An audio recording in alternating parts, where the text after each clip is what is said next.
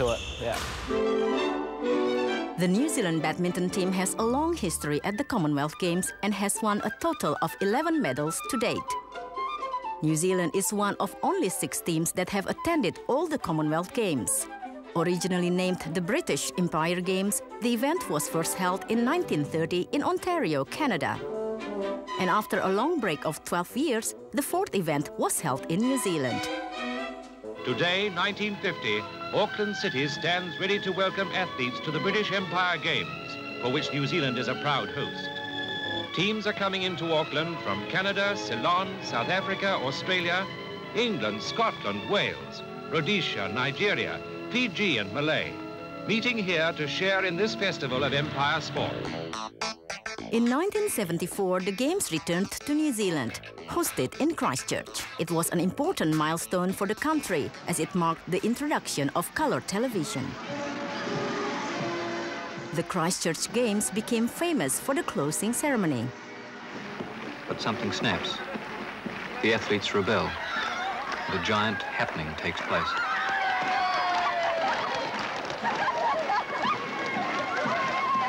The commentator might have exaggerated a bit, but it was well and truly party time until the Queen brought back some dignity.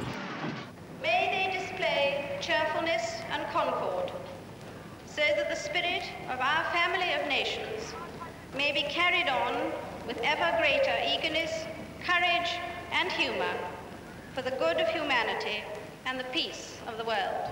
Auckland was the host again in 1990, by which time the Games had evolved into a multicultural spectacle. It was a successful event for New Zealand teams, winning 17 goals.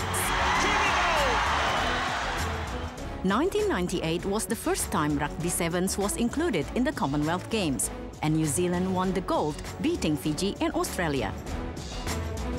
In 2002, table tennis was the new sport, and New Zealand women's team won 4 medals, while shining star Lee Chun-Lee took out the women's singles gold.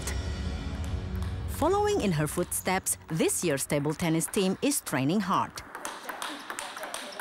Jenny Hung just turned 15 when she competed at the 2006 Games in Melbourne. I think our best chance is in the teams event. Last time we lost in the quarterfinals to Australia, but this year we beat Australia at the World Champs, so hopefully we can win at least a bronze for the teams. Yeah. Or better. Yeah, or better, definitely. Yang San is the only member of the team who's never competed at the Commonwealth Games before. She played for a club in China professionally, then in Germany. But it was the invitation to coach and play for the Bay of Plenty club that brought her to New Zealand. I've been in New Zealand nearly 10 years from now. Yeah, I really like New Zealand, and I was very proud to be presenting New Zealand as well. Yeah. This team with Karen, me, Yang, and Annie, we played like this team together about for the last 3-4 years. So we've got quite a good team bond, I think. The table tennis team is currently led by Karen Lee, a medalist at Manchester in 2002. At that time, together with her sister Lee Chun-Lee, they recorded some of the greatest moments in New Zealand table tennis history. Karen won medals at doubles and teams events, while Chun-Lee won 4 medals, including 1 gold in the women's singles.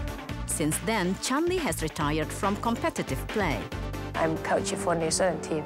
I will concentration, coaching the Kiwis player, especially the women's player. I'm looking for, to win the medal for, New Zealand on the Commonwealth game. While the eldest sister coaches and the younger one plays, the Lee sisters will give the New Zealand team a real advantage.